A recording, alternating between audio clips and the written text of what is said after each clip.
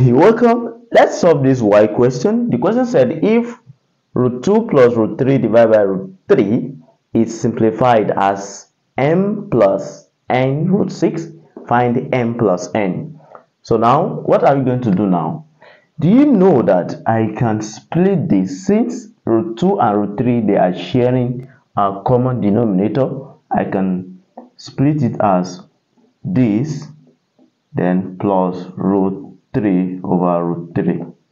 Okay, so now from there I can now do the surd rationalization for the first term here by having root 2 over root 3 multiplied by the root 3 over what? Over root 3, then plus here this, we cancel this, we have 1, right? So now from there we can see that if you multiply this root 2 times this, that's going to give us root 6, and root 3 times root 3, I'm going to be having 3. Don't forget that if you have root a times root a, this is going to give us what? This is going to give us a.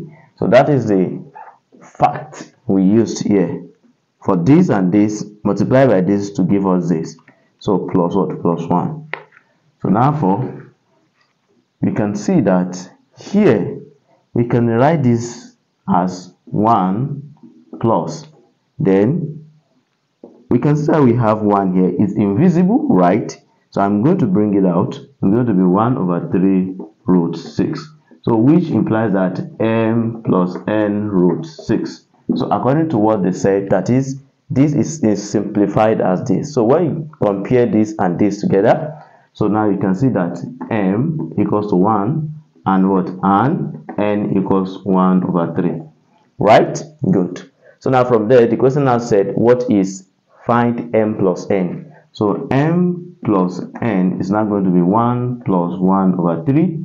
So which is the same thing as 1 whole number 1 over 3, or you write it as improper fraction. 3 times 1, we have 3, plus 1, 4, we have 4 over 3. Okay, and that is the solution. Thank you so much for watching. Kindly share this class if you find the class very interesting.